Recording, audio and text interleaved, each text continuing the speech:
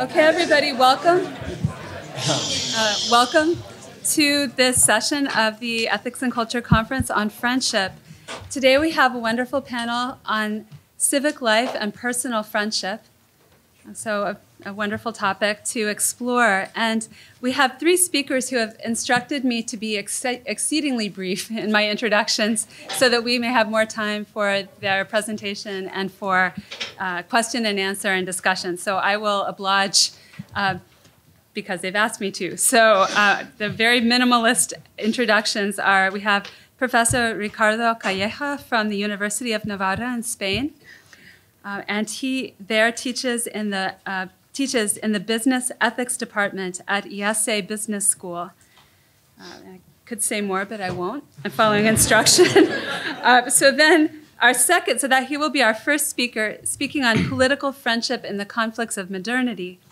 Our second speaker will be Richard Doerflinger of the Ethics and Culture Center, the Nicola Ethics and Culture Center.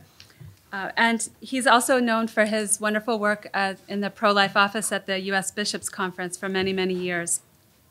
His talk will be No Greater Love is Giving One's Life for One's Friends a Secular or Religious Value. And then last but not least, we'll just follow the order of the program here. We're very happy to have Professor Daniel Mark from Villanova.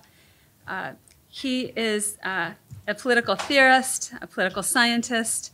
He did his PhD at Princeton and has served as the chairman of the U.S. Commission on International Religious Freedom, for which we're all grateful as well.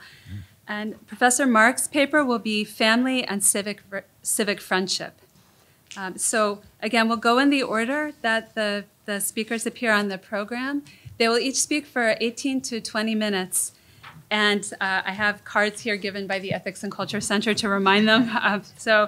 And then that will allow at least 15 minutes for a question at the end. So without further ado, our speakers.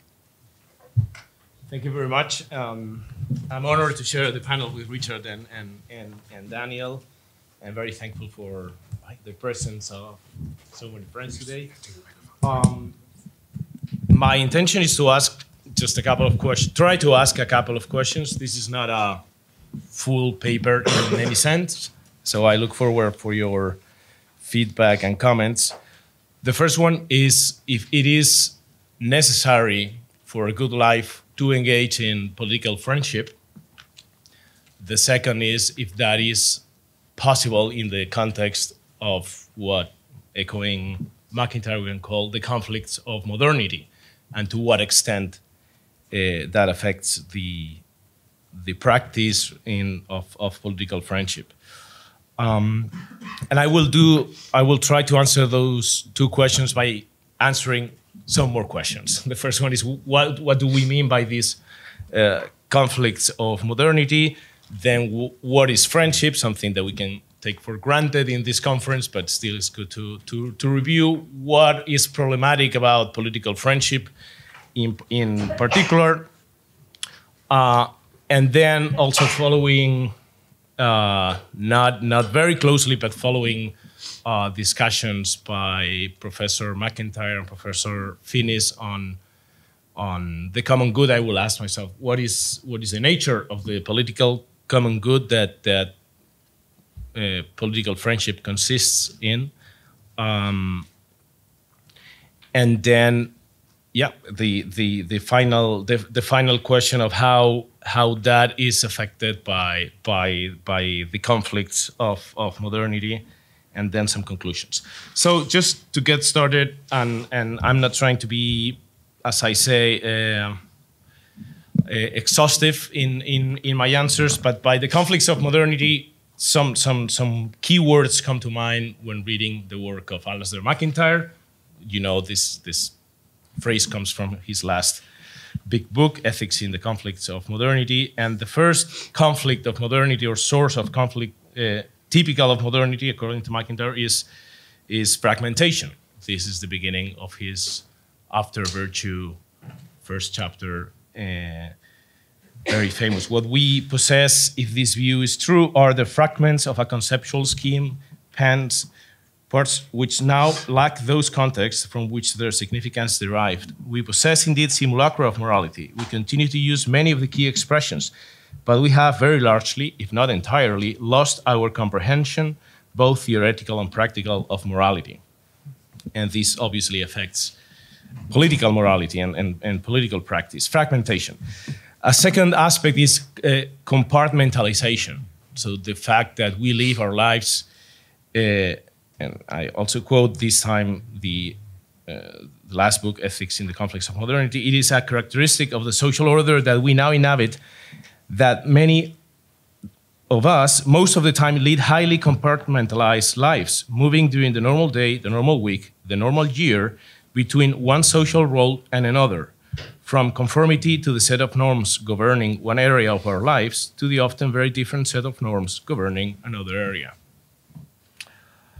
A third element of these conflicts of modernity, I would say, is not explicitly described in McIntyre's work, I think because he takes it for granted as a consequence of the previous two ones, which is political polarization, something that we discuss very much these days. And as I say, something that is, I would assume, for McIntyre, the necessary consequence or implication of emotivism. So if we define the emotivism as the doctrine that all evaluative judgments are more specifically, all moral judgments are nothing but expressions of preference, expressions of attitude or feeling, insofar as they are more moral or evaluative in character. Well, if that is the case, then it is obvious that politics is not going to lead to a real dialogue, and therefore it's going to end up in polarization among different competing parties that use discourse as a tool, as a strategic tool for power strategies, and not for dialogue open to truth, theoretical or practical. And a fourth element is what he describes when he describes the conditions of late modernity, the bureaucratic modern state and modern politics and the market, what he describes as the pervasive rule of privileged elites that control the system and the institutions of the market and the state in very relevant ways, making it the idea that there is a common good between those elites and normal people, regular people, difficult to accept. Okay, in this, we will get back to these circumstances, but then let's get back to the main question, which is what is friendship? And as I say, I think we can assume that we have in mind that friendship, and here I quote John Finney, but he's expressing things that are clearly from Aristotle and the whole tradition. I'm not quoting literally because I'm trying to make things easier than Finney sounds, if that is possible. In the fullest sense of friendship, let me simplify. A is a friend of B when they both act reciprocally and knowingly for the sake of the good of the other. And second, each of them coordinates at least some of his or her activity with the activity of the other, so that there is a sharing, community, mutuality, and reciprocity, not only of knowledge, but also of activity. This is very different from what we contemporaries tend to think about friendship in mostly in a romantic way. So friendship as being a strong sentiment between individuals, that is not the sentiment of kin and or sexual attraction, but a different one.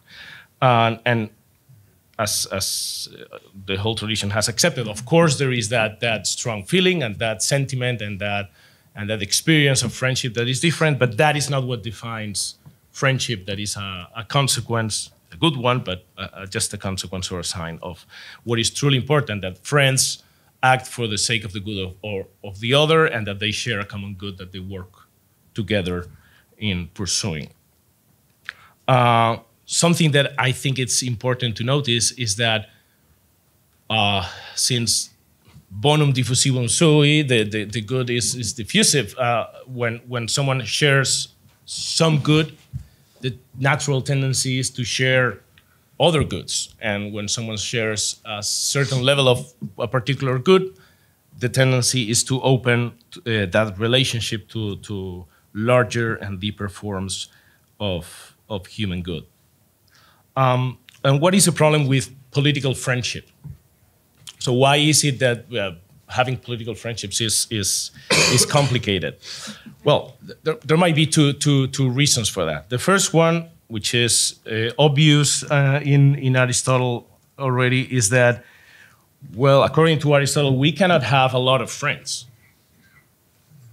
The intensity of the relationship that friendship demands it's in practice impossible to maintain with many people. But the political community that we share with those that we can call political friends is so big and tends to be so big that it is impossible to have that personal relationship. Still, political friendship is necessary for the political community to exist, and it is previous and more important than justice, which is obviously necessary for political community. And the second question, and this leads to the next part of the presentation, is, well, what is the nature of the common good of political friendship? Is it truly a good, the political common good, and is it truly a good that people can share that leads to a true friendship, or is it just something strategic, instrumental for individuals, looking closer to looking like an alliance more than a political community, as Aristotle would say. And in this regard, I think the work of John Finnis is pretty well known, and his well-known position is that the specifically political, the public good, is instrumental. It's not intrinsic, and that would lead initially to think that, well, then political friendship can never be something very substantial. So these political friendships are not truly friendships, because true friendship is not just sharing something useful or some pleasurable activity, but something substantially good. But I think there are good reasons to hold that.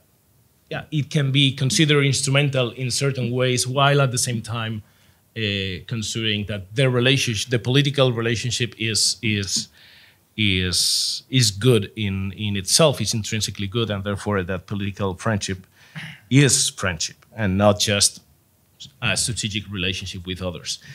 And to this point, I think it's important to notice that Finnis' insistence on the instrumentality of the public good is aimed at justifying the limitation of government in its jurisdiction, both, I think, descriptively and normatively. So what the government can actually do for the common good and what the government should do for the common good, which is not everything. So the distinction between the common good of the political community, the substantial common good of the political community, which is a very complex combination of all the goods of all the particular communities and individuals, etc., is not the same as the specifically political common good or public good, which is the sphere of that, the part of that good that is attainable through the tools of government and law. And hence, it is important to differentiate the two things, and we can think of political friendship not as the relationship between those, not only the relationship between those that participate in the public good, in the specifically political common good, working together in any way, as we will see later, in the institutions of government, but but political friendship as being the common concern and work for the good of the political community, which is larger than the strictly public good. On the other hand, McIntyre famously affirms that the modern state does not embody the common good of the political community and cannot.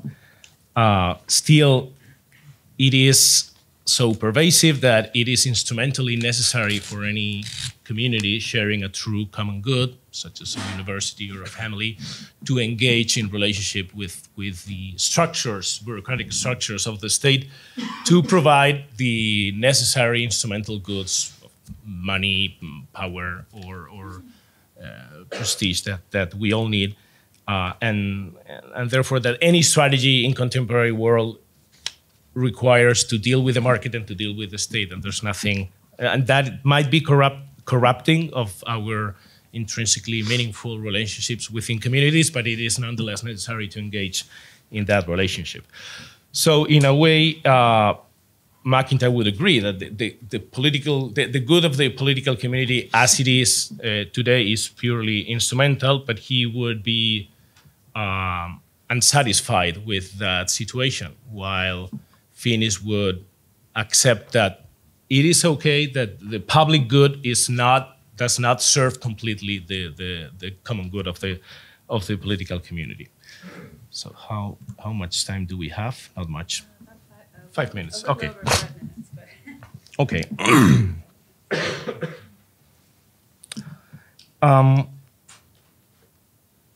Okay.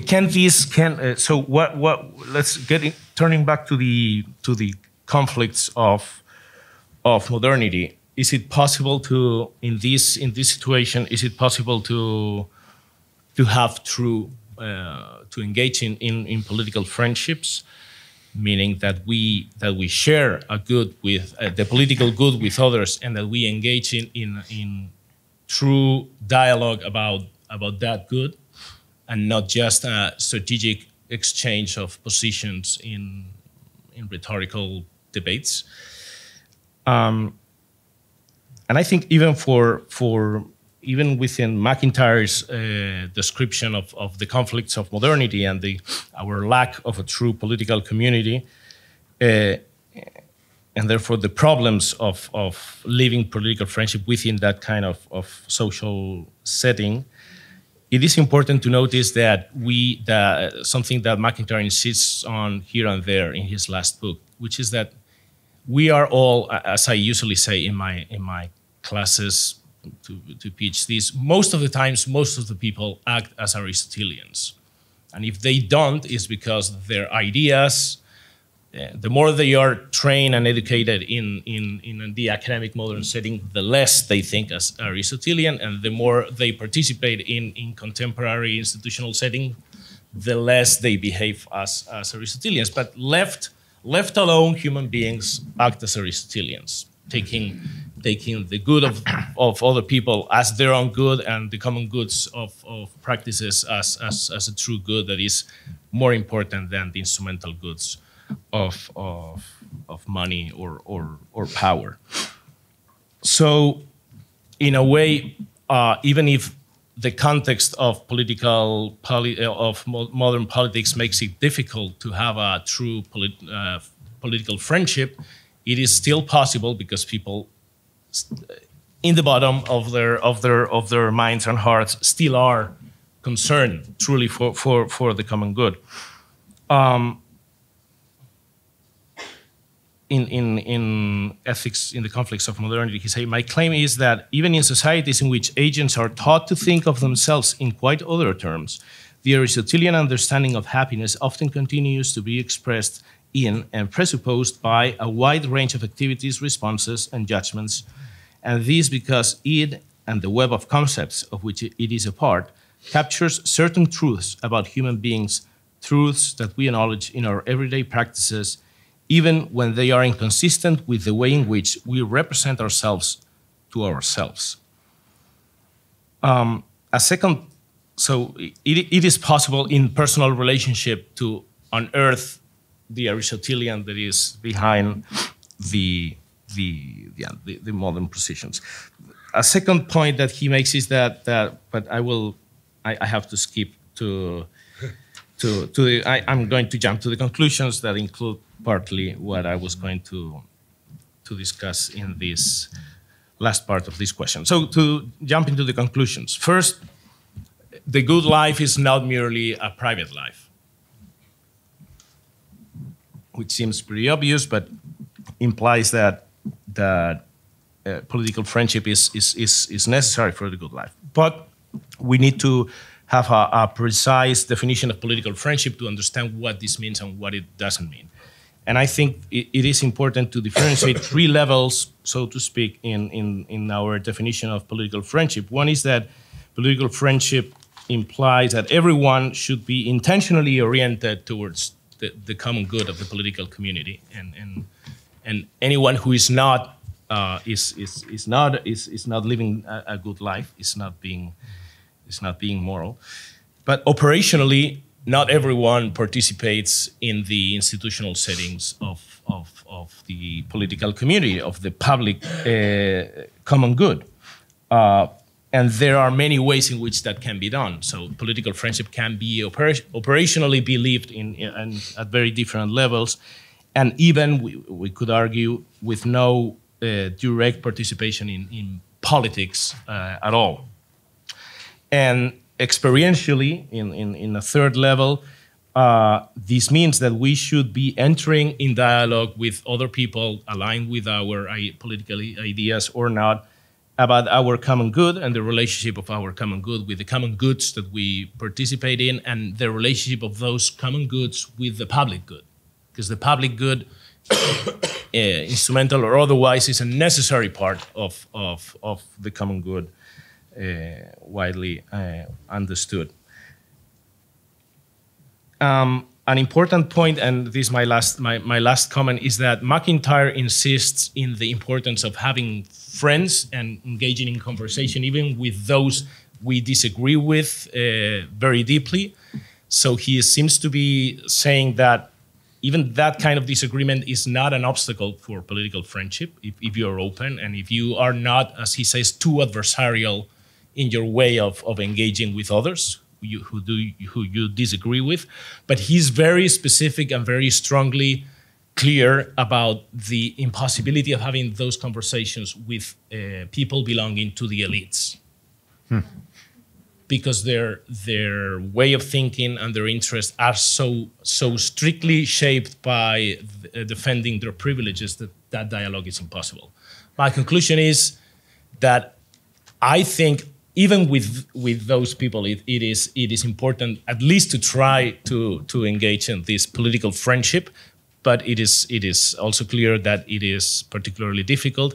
And for those of us, and for us who obviously belong to the elites, at least in the educational sense, it is important for engaging in true political friendship to get in touch with people who are not part of our privileged class, thus to avoid we becoming enclosed in our elite-minded discourse and understanding the concerns and the problems and the perspectives of people with totally different problems. I think that is today for us a particularly necessary way of exercising political friendship. Thank you.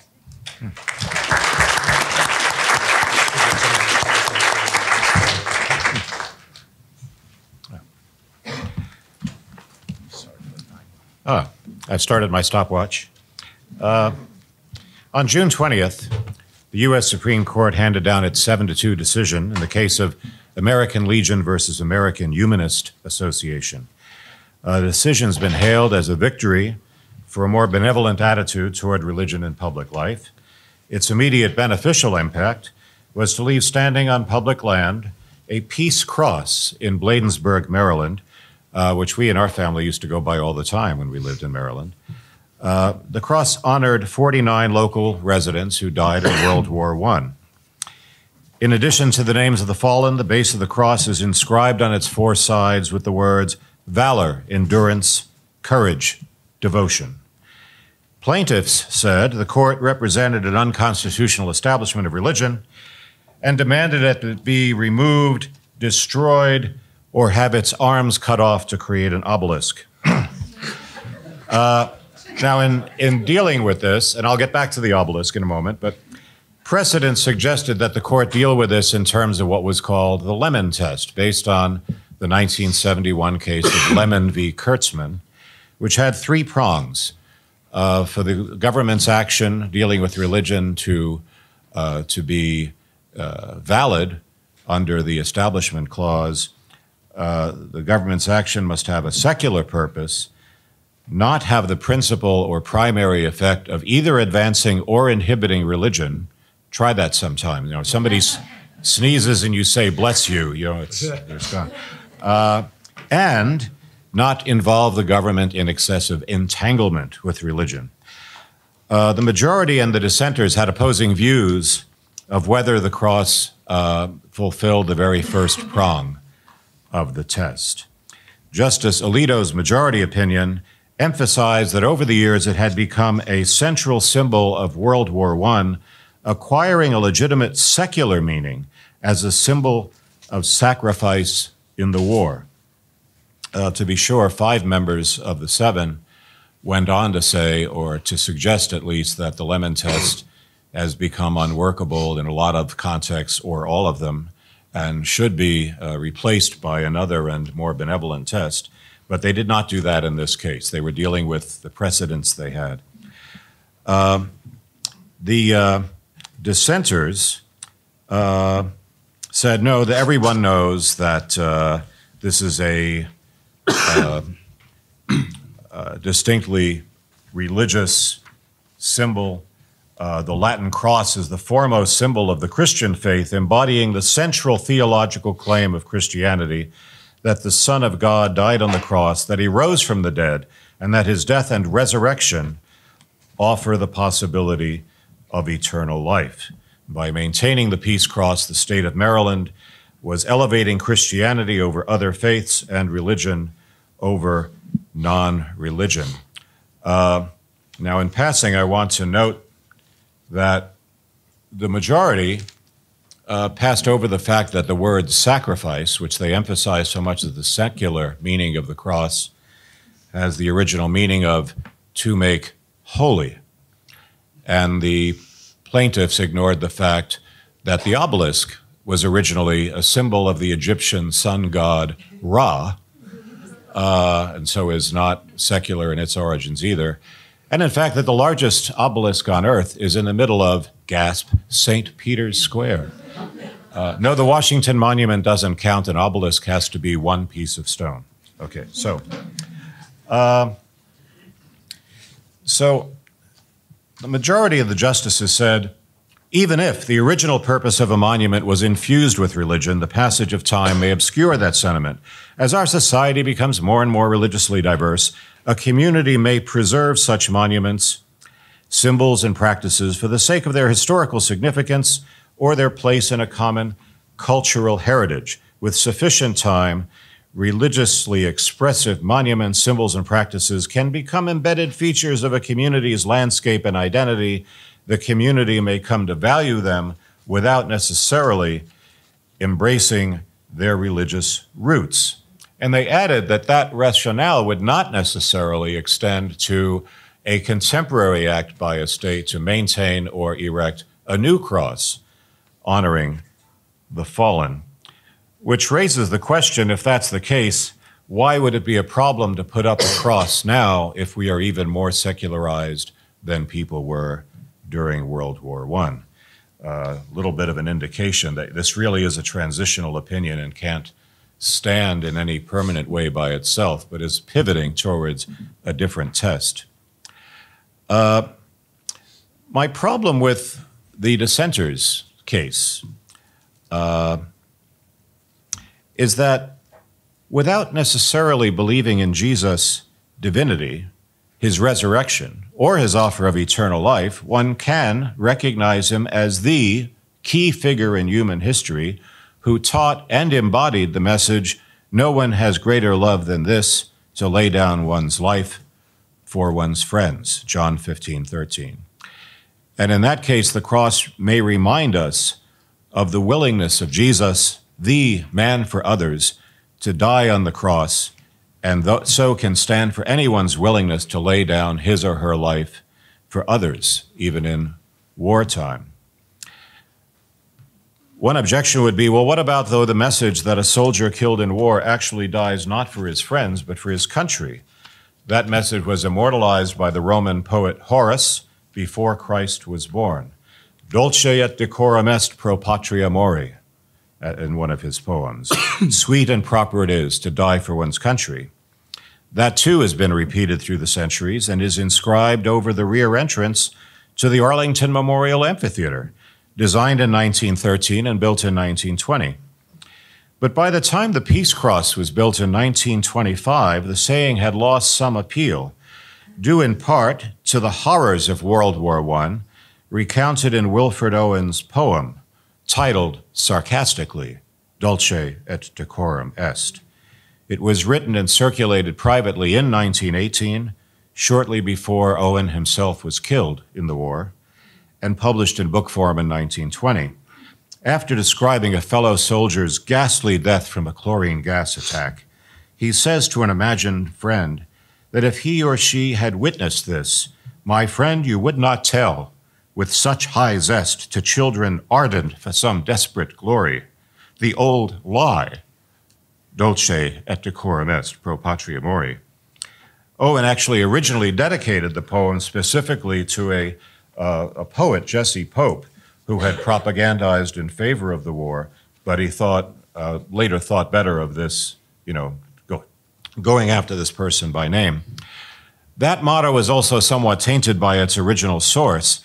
Horace was a court poet to Caesar Augustus, writing to inspire Romans to do their emperor's bidding and wipe out the Parthians or be considered abject cowards. Perhaps a bit harshly, John Dryden, in his essay on the origins of satire, would later call Horace a well-mannered court slave. In any case, Horace lived in a pagan society which considered the state as having broad authority over the lives of its citizens, not having imbibed the Christian message about the unique and unrepeatable dignity of each individual. Christians would add, each individual made to the image and likeness of God.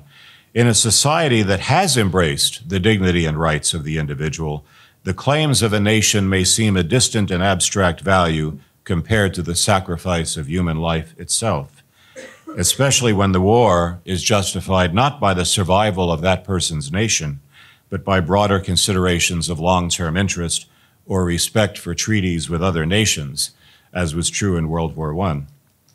And in fact, soldiers who have been in war know this very well. In his book, We Were Soldiers Once and Young, Lieutenant General Harold Moore, who led the first major U.S. combat mission against North Vietnamese insurgents in the Nha Trang Valley in 1965, acknowledged love of country as one kind of love that led him and others to join the Army. He then says, another and far more transcendent love came to us unbidden on the battlefields, as it does on every battlefield and every war man has ever fought. We discovered in that depressing, hellish place where death was our constant companion that we loved each other. We killed for each other, we died for each other, and we wept for each other. And in time we came to love each other as brothers. In battle, our world shrank to the man on our left, the man on our right, and the enemy all around. We held each other's lives in our hands. On a personal note, our son Thomas joined the Army out of high school and was deployed to Iraq, although his personal view was that that war was a mistake. He fought there and was killed in action. While doing so, he had done a very good job. His job that day had been to provide cover fire to protect his comrades, and he was the only U.S. soldier who died in Mosul on that day. He knew this very well also. The idea of a love that makes us willing to die for our friends, is it religious or secular? Soldiers of any faith or no faith have lived by it. Yet the secular or pagan world prior to Christianity could make little sense of it. The world's two great treatises on friendship come to us from Aristotle in Book 8 of the Nicomachean Ethics, and the Roman orator and statesman Cicero in his essay on friendship. But Aristotle treats a good man's willingness to die for his friends or his country simply as an elevated kind of enlightened self-interest, because, quote, he would prefer a short period of intense pleasure to a long one of mild enjoyment, a 12-month of noble life to many years of humdrum existence, and one great and noble action to many trivial ones. To Aristotle, this man is benefiting himself more than the friend. He is making himself better than others.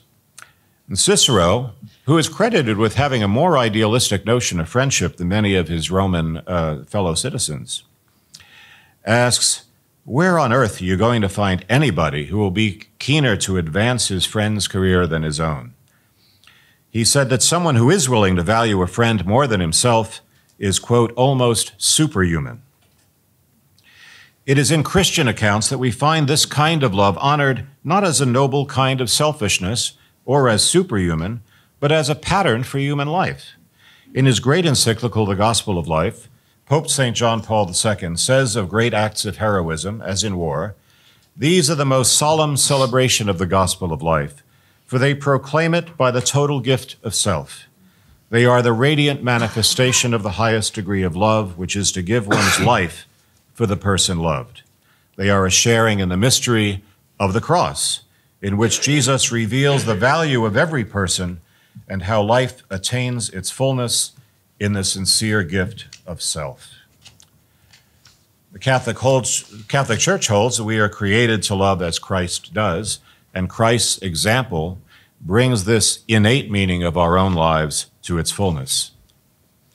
Even a non-believer, though, can recognize the cross of Jesus, the ultimate man for others, as a paradigm instance of the gift of self that transcends secular calculations of our self-interest. Only after coming to this conference did someone else remind me in this context that Marc Chagall, the great Jewish artist, when he did a painting to commemorate the victims of the Holocaust, could think of no better symbol than the cross. This self-sacrificing love of friends, than which there is no greater love, therefore joins the ranks of other key values that are most compellingly found in a religious and a particularly Christian account of human life. Other such values include the idea of marriage as a bond parted only by death, an idea that Jesus insisted on, rebuking even Moses' accommodation to people's hardness of heart. The unconditional love of parents for their young children as their equals in human dignity, where Jesus' example of letting the little children come to me and say we must be as little children to enter the kingdom of God, contradicted the prevailing Jewish view of that time, that they were to be seen but not heard, and turning upside down the pagan idea that they were disposable property, subject to the will of the paterfamilias. Another one is the very idea of innate and unalienable human rights, arising from, I would almost say dumbed down from, the idea that our Creator created each one of us out of an inexpressible love.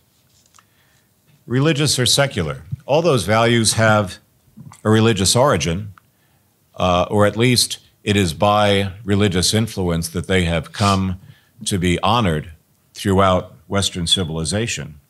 If cut completely free from their religious roots, as many have tried to do in our society, they weaken and may die.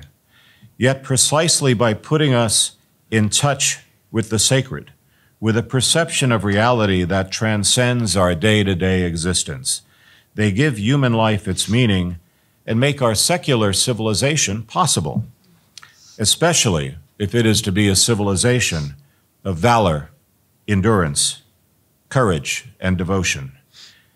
It would be a good thing if this were more fully recognized in our culture, perhaps even in our laws. Thank you.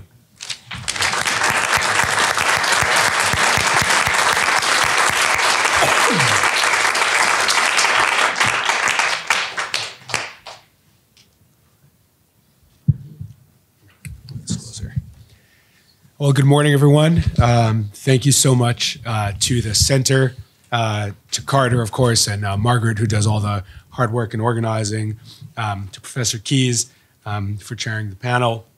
I'm absolutely delighted to be here, of course. I sitting here marveling at the contrast of between the excitement I have, and I'm sure so many of you have coming to this conference, and then all the political science conferences in my discipline that people just absolutely disdain and spend the entire lead up to the conference, during the conference, talking about how much they hate going. And so I'm just really thrilled to be at the best academic event of the year.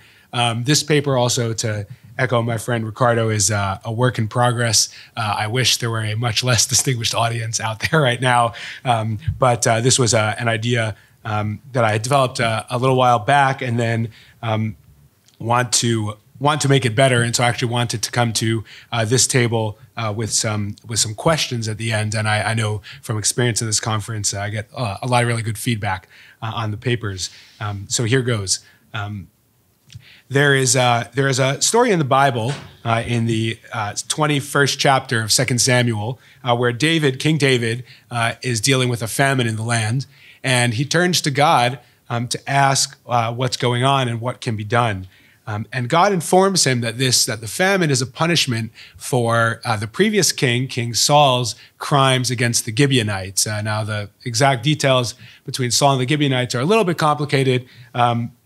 But the short version is that Saul was responsible for the deaths of many of them, and was being held responsible. And so King David had to go to the Gibeonites to ask them how he could atone for King Saul's sins, and thereby hopefully bring an end to the famine. And so the Gibeonites say, what we want you to hang and leave hanging the seven remaining male descendants of Saul, to put them to death and leave their bodies out to rot.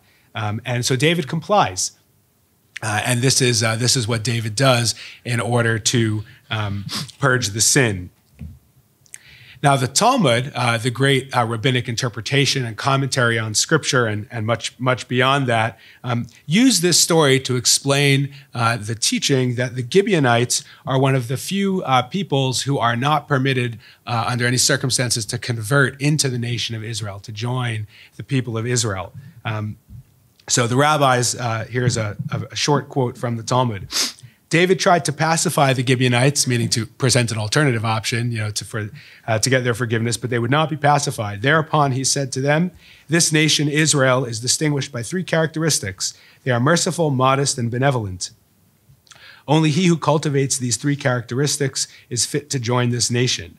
And so the Gibeonites' failure to display one of these characteristics, especially the mercifulness, explains why the Gibeonites are not allowed to join. But this leaves us with a question. Did the Gibeonites do something wrong or not? If the Gibeonites did something wrong in demanding the execution of Saul's male descendants, then why does David comply? How can he go along with it? And how could this be what satisfies God in bringing an end to the famine? And if the Gibeonites didn't do anything wrong, then why this result? Why the result that this request leads for a permanent ban? I mean, now I'd say it's more a favor than anything else, but a permanent ban from joining the people of Israel. To answer this, I want to bring up, and this may be more well-known among the philosophers, but the philosopher Geoffrey Murphy has an interesting chapter on the difference between justice and mercy. And he talks about what he calls, I think, the dilemma of mercy, or something thereabouts. And he says, imagine a case where someone's guilty of a crime, and then in sentencing this person, we take into account all of the mitigating factors. So the person was a juvenile, the person maybe came from an abusive background, or so on and so on. Whatever we might think might be the appropriate mitigating circumstances for this person to have a lighter sentence than someone who committed a comparable crime. And Murphy says, well, to take into account the mitigating factors is not to perform an act of mercy. That, in fact, is justice. To fail to distinguish between the relevant character, to fail to distinguish between otherwise similarly situated criminals would be to fail to act in justice. And so it's not an act of mercy to say that because the circumstances that led to this crime are different, this is why we treat premeditated crimes different from crimes of passion, so on and so forth. Alternatively, if there aren't, let's say there are no mitigating factors, and we simply let this person off because we're feeling happy that day, the judge, says, I'm in a good mood, you get a lighter sentence. Well, then there's something wrong with mercy because the society that rightly demands justice in this case is being deprived of that justice. Murphy puts it this way: if we simply use the term mercy to refer to certain of the demands of justice, like the mitigating circumstances, then mercy ceases to be an autonomous virtue and instead becomes a part of justice. It thus becomes obligatory, and all the talk about gifts, acts of grace, supererogation, and compassion becomes quite beside the point. If, on the other hand, mercy is totally different from justice and actually requires or permits that justice sometimes be set aside, then it counsels injustice. In short, mercy is either a vice or redundant. And so here's the way out of it. If we think maybe, if we go outside of criminal law and think of maybe something more in private law, so you owe me $10, I have every right to demand the repayment of those $10. You have an obligation to pay me the $10 you owe me, and yet I am under no obligation to demand the payment. I have every right to forgive the debt, to relinquish the debt. And that, Murphy says, would be an act of mercy.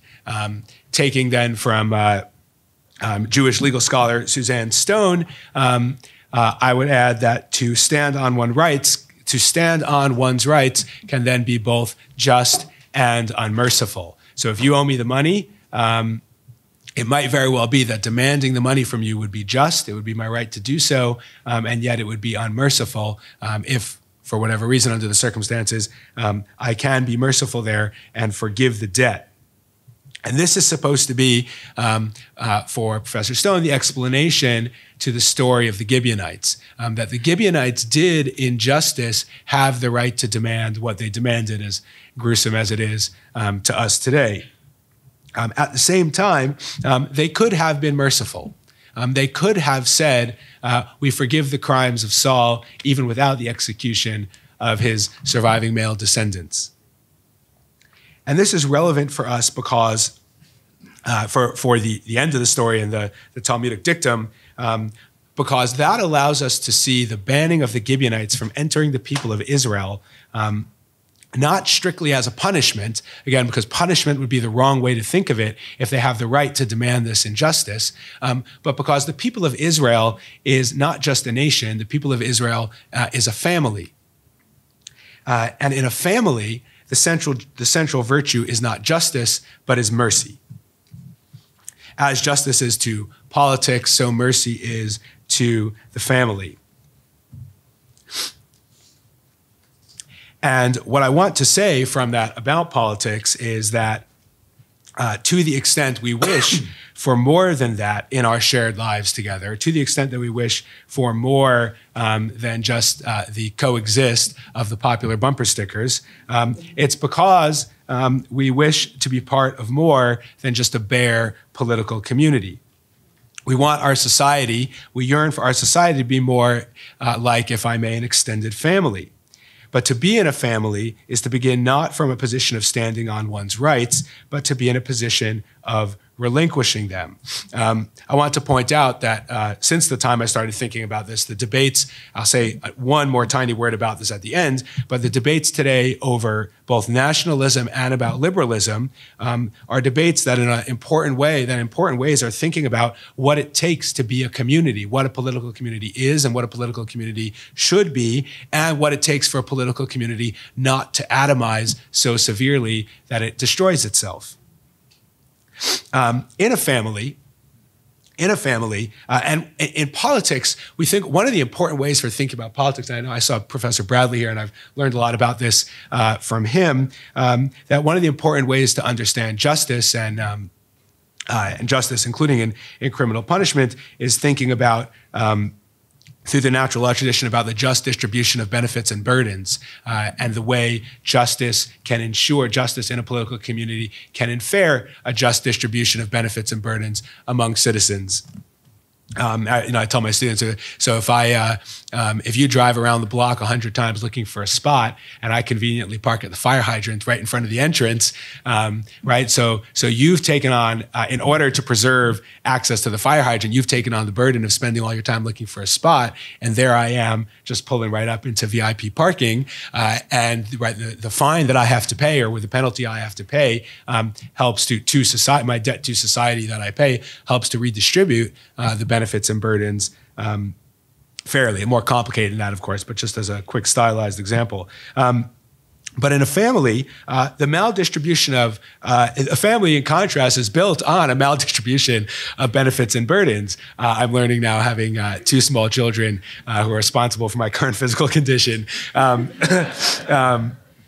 And that maldistribution of benefits and burdens is necessary. Often they are, parents sacrifice quite willingly in many cases, but even when the burdens are unwanted, if one family member betrays another and so on, even if the one who is betrayed is entitled to recompense, that is not a formula for sustaining the family and the family unit. There can be no family life if everyone insists all the time on an exact accounting of gains and losses. And this is true in mundane things as well, right? If children might not always distribute bathroom time equally, right? Somebody might hog the bathroom in the morning, and other children might get upset about that. And that's not to say that it's okay for one of the children to be selfish, or that parents shouldn't address that, but it is to say that an exact accounting of what is owed to whom at all times will break the family down, will destroy the family. The family cannot survive if everyone stands on all his rights all the time. There can be no family life without mercy. There was a story a few years back that struck me about somebody in a Starbucks, who this became national news, who bought coffee for the person in line behind him or her. And so that person thought it'd be a good idea to buy coffee for the person in line behind him or her. And after that, and it went on, the word started to spread, and people coming in, and you had a line going out the door for hours and hours, like the entire business day, of everybody buying coffee for the person. Remember, this is national news now about this giving of coffee. And okay, it's pretty cool. It's really nice, cute story. You think about it, right? It wasn't even, nobody sacrificed that much, right? Everybody paid for 1 cup of coffee, except maybe the first person, and got 1 cup of coffee, right? And you would gladly pay for a cup of coffee for a family member, for a friend, right? But when this happens among citizens, right, who are not family members, who are our friends, it's national news. And again, I know the normal operation of things is not going to allow these things to happen. I'm not saying there's something wrong with America, because this doesn't happen every day. But even so, I think it's worth noting that the contrast between what would be completely ordinary and unremarkable among family members or friends and what's groundbreaking in political life or in civic life.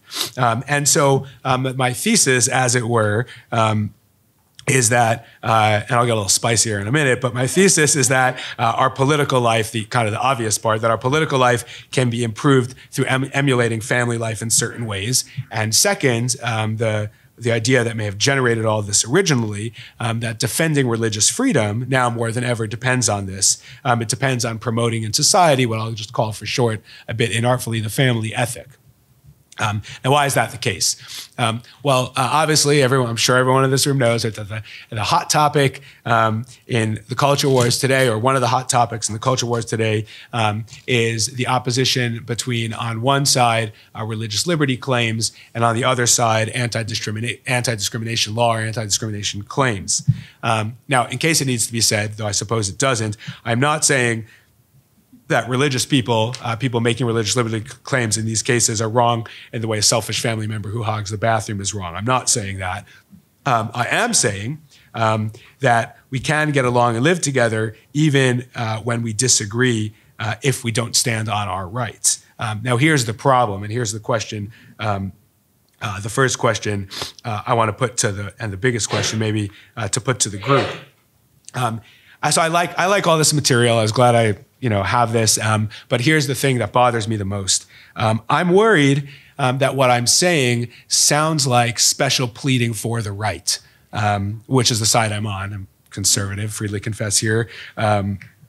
Because what I'm saying, right, so think about these culture war examples. How does this work? So Jack the Baker, Masterpiece Cake Shop, this is easy, just as, not because the details of the case matter for my purposes, but you've got you've got two individuals of the same sex in Denver who want to have a wedding ceremony, and they ask the baker to make them a custom wedding cake, and the baker can't do so for religious. The baker's Christian and can't do so.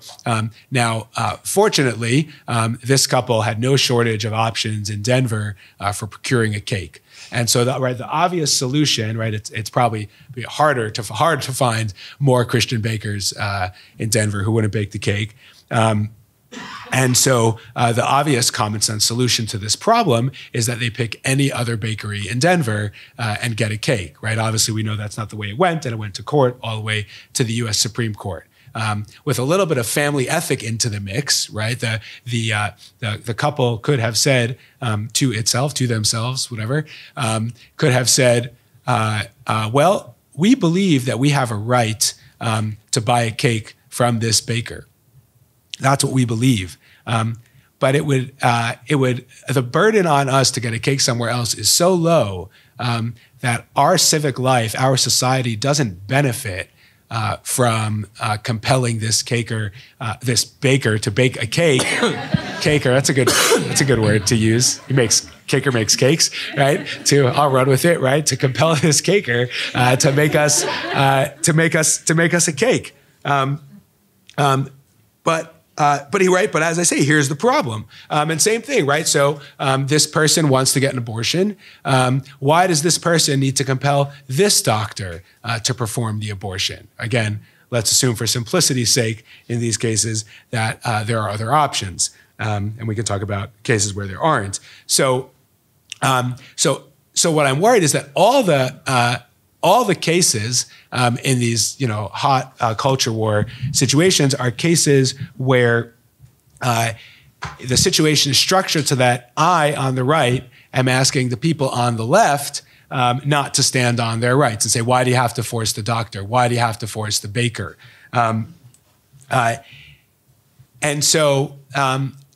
And is that because it's special pleading? Is that because it's just a coincidence that all the hot cases today are structured that way, where the side that's insisting on its rights too much is the side that I'm not on?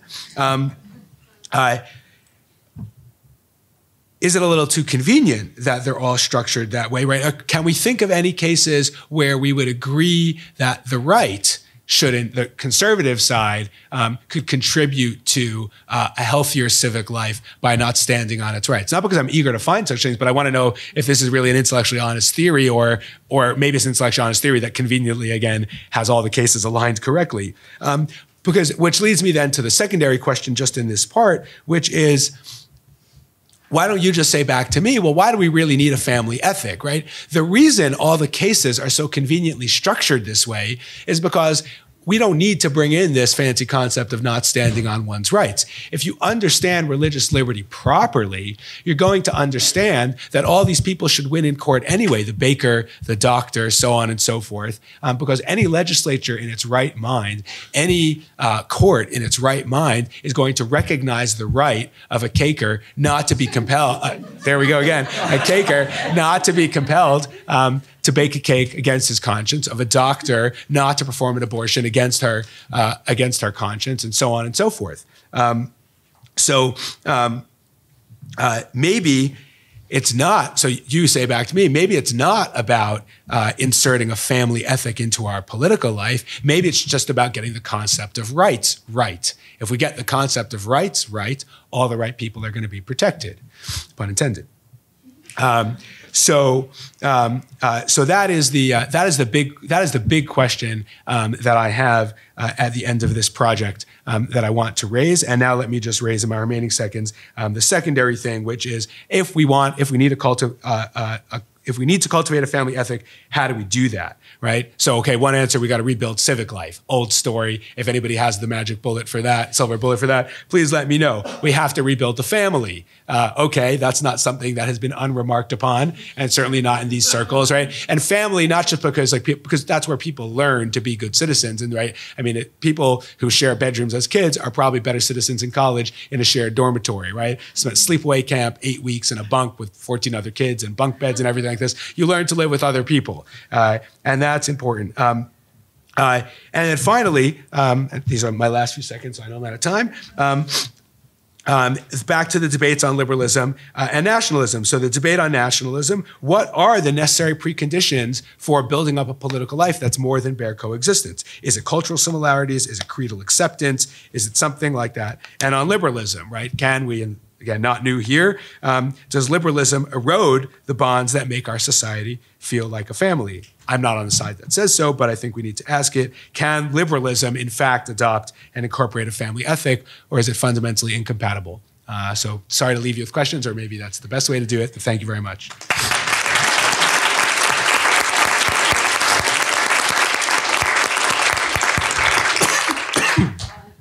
It's justice or mercy, or both. But thank you to the panelists for all keeping very easily within the requested time, so we have plenty of time for questions. So please, yeah, who would like to begin? Yeah, that would be perfect. Okay. Hi, thank you, Thomas Lehrman from Connecticut. My question relates to whether or not, and to what extent, one or all of you would like to expound on the thought of Alexis de Tocqueville and his vision of voluntary associations and their role in stimulating civic life and friendship. To what extent is his vision important to this topic of the relationship between civic life and friendship? Thank you. Well, I'll just say one word because I raced past it at the end, but and having actually just done Tocqueville in Intro Political Theory this past week, it's very much on my mind. And we can go from Tocqueville all the way to Putnam, right? And let's stipulate that I totally buy what Tocqueville is saying, but then I also recognize that's not where we are now. So how does that get us closer to, I'm not rejecting your question, I'm just kind of accepting it and reinforcing it. So what do we do about the fact that Tocqueville had the right idea about what can make America work, and that's not a reasonable description of how America is anymore? We're all bowling alone. Can we just, snap our fingers and get people back into these voluntary associations? And I haven't figured that out yet. Yes, your question made me remember something. I think it was Justice Alito in a concurring opinion in a religious freedom case who cited voluntary associations and what is sometimes called mediating institutions as our greatest bulwark against overreaching by the state. And I don't think he was meaning that because these voluntary associations that's going to promote civic friendship, it could be creating competing and even hostile voluntary associations, but only if the government is reminded not to enforce a conformity, a one-size-fits-all on all questions. Do you even create the space in which people can dialogue with each other on those values and possibly form friendships? It creates the possibility. I think it was our Archbishop from the Eparchy of Philadelphia who reminded us that in a totalitarian society, that's impossible because you know that the government is the only institution and anyone can turn you into the government, including your own family, and so you wear a mask that prevents many people from forming any real relationships with others. That's what we do not want. Thank you. Connecting with what I was intending to say, I think political friendship can be and a way of exercising it is particularly adequate is engaging with free associations, and I think that is a step in the good direction of avoiding political power, specifically public power, to become despotic and totalitarian. But I don't think it solves the problem of the political power per se, limited or not, being despotic in the way it operates, as opposite to political in the sense of open, truly open to participation and deliberation, etc. I'm more on the side of thinking that that is an ideal that is not possible at the level of nation states as we know them. And I sometimes fear that that focusing on free associations might make us forget that is the case and create the sensation that we are in truly political and open and free societies while we are not. So participating in that social life is, on the one hand, helpful to limit government, might be helpful to raise awareness about the despotic nature of public authorities of the state, but it might also be blinding of that particular problem.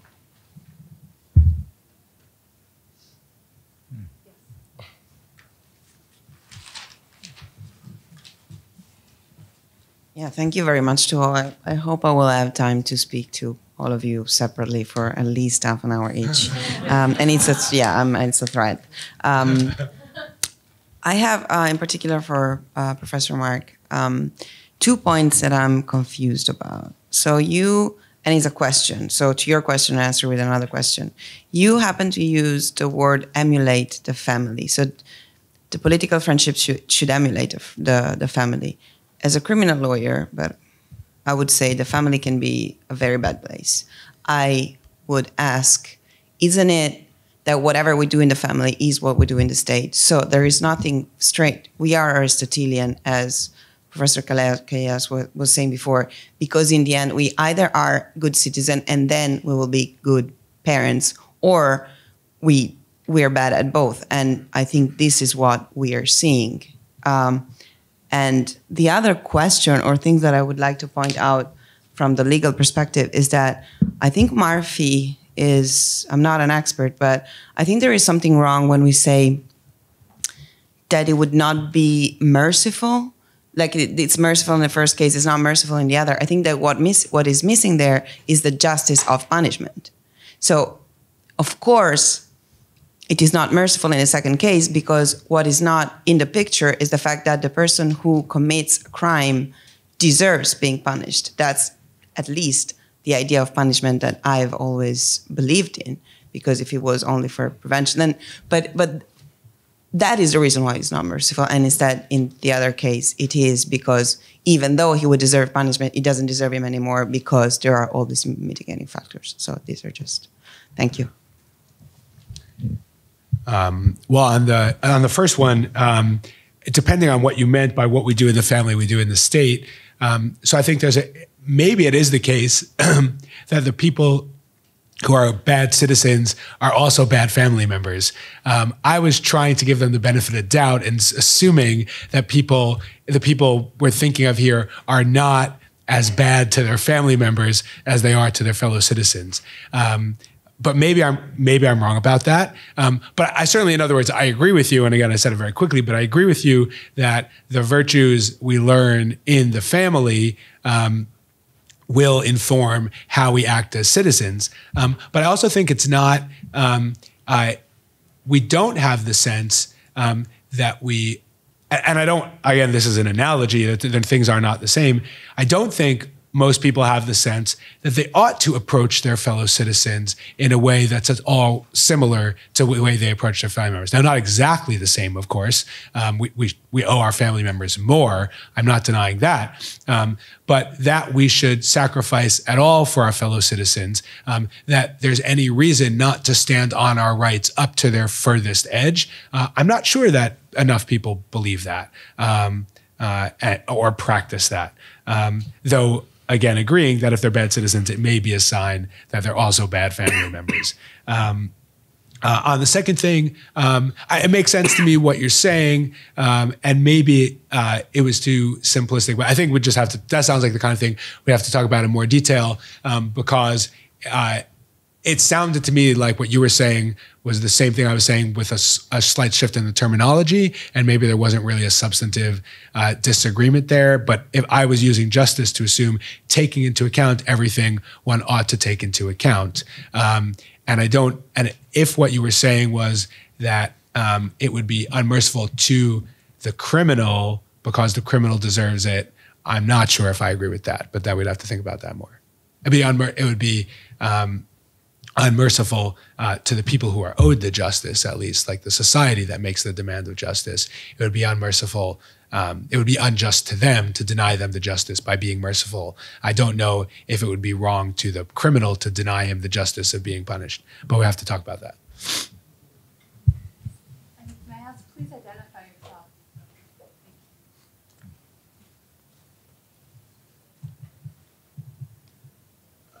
Thank you for your brilliant talks. I'm Michael Chavez. I'm a senior at Christendom College.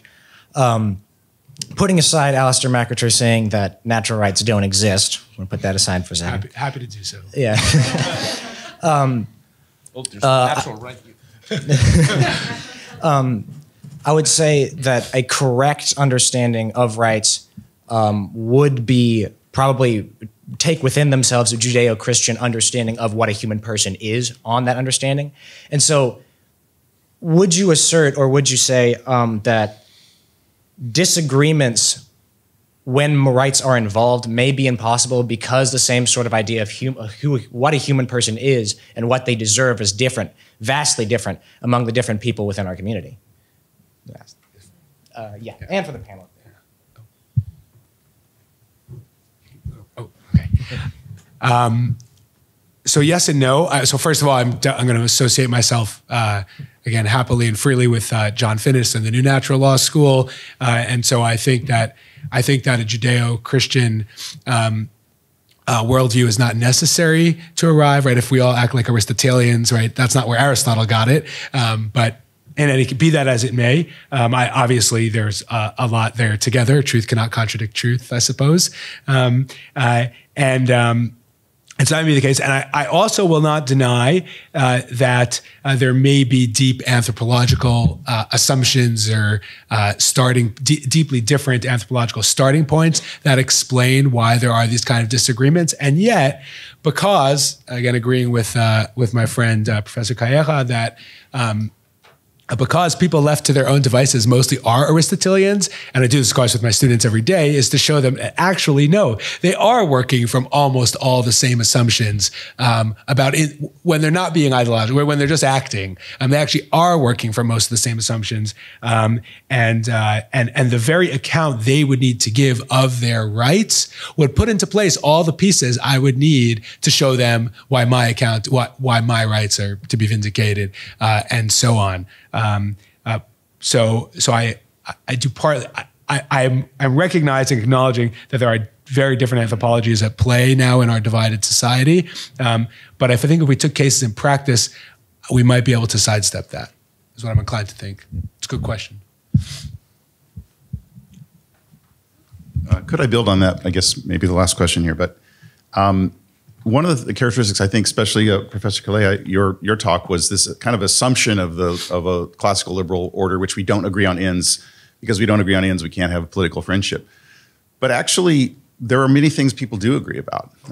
For example, pretty much everyone agrees that minimization of poverty is a good thing. Or if you take it to the local level, at least until very recently, school boards had high-level agreement about, good education for our children is a common good for that community. So there are many places where we actually agree on ends. Now, of course, the problem is you go to the next level of generality, begin to diverge as to, but let's say for the moment that politics can be about means and not ends. And then in that case, it seems possible that you could have true political friendship because you're arguing about means but not about ends. I'm just wondering what you think about that. No, thank you. I think, as echoing what you were saying, we agree about ends as long as we don't think ideologically or totally shaped by our education or social settings. So I think a true conversation about ends can happen in our political communities, but not within the institutions and with the language of our political institutions. Those do not help to reach real agreements, although they might be helpful to reach practical, pragmatic agreements on the means, which is something also necessary and good: peace, security, and justice. It's basic. And so, yes, I think, and so therefore I think political friendship can be and should be exercised in our societies, but being aware of the difficulties that our political institutions and language pose to those friendships. And I think, yeah, it is interesting to see that as I was mentioning earlier, but on passing, that McIntyre is not, for instance, who is very, very serious about the incommensurability of arguments, etc. He is very emphatic in pushing people into getting into close friendships and deep conversations with people you disagree deeply with, and I think, yep, I agree with that. I think we could take one more question. Possibly, well, two. I said, how about this is a toss-up. All right, Pauline is seating. There we go. So this will be our last question, and then. Okay. Hi, I'm Mary Fiorito from here at the center.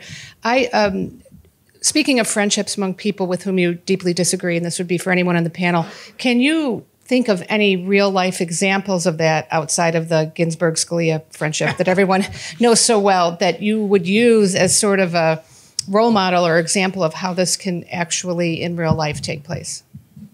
Well, I can mention an example from last week, but this is from Spain, and I don't think it's particularly helpful for an American audience, but it's a real example. I gave a session along with a guy who is a speechwriter for the Spanish Prime Minister, who is a socialist, progressive, and we were discussing with students in communication about polarization in our societies, and he said, he's not from Madrid, but he's now living in Madrid. He said, all the true friends that I've made in Madrid ever since I came are conservatives. And that must be for a reason, for some reason. So I think there are examples. I'm sure Americans have some more. Well, one of the more famous political friendships that transcended partisan lines was between Tip O'Neill and Ronald Reagan. It probably helped to be Irish, I don't know.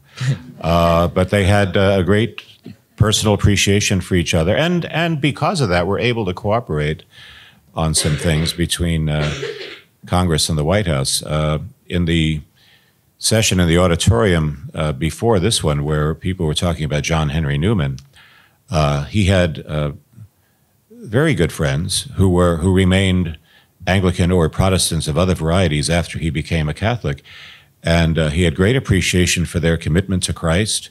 So that much they had in common. But he was basically primarily interested in making sure they would remain true to the Christian faith as they saw it, even though he might seriously disagree with their particular interpretation of that faith.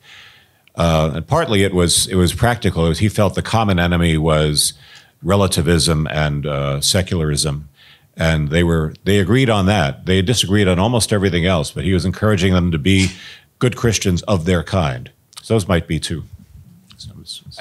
Well, if the center hasn't brought them yet, just in this world, Professors Robert George and Cornel West have what's informally known as the Roadshow, where they go around the country, maybe around the world now, doing this exact. I mean, they're arguing for the importance of in the classical sense, liberal education. But the purpose of the Roadshow is to model that these two people, both identify as Christian, of course, but the two people who have radical political disagreements are close friends, and that irks a lot of people, are close friends, and they care about, they have the shared love of truth. So if the center hasn't brought them yet, you should sign up for the Roadshow. Yeah. All right, well, thank you all very much.